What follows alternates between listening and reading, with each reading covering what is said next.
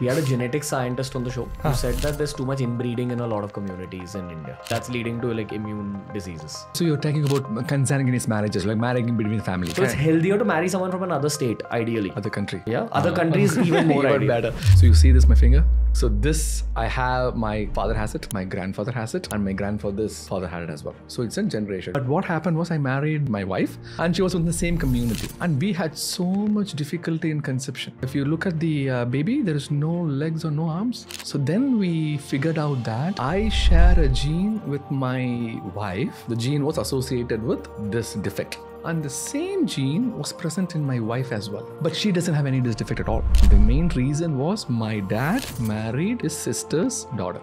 It's called consanguineous marriage. And all these genetic diseases is very prevalent. Marrying within a family, I think we should think twice.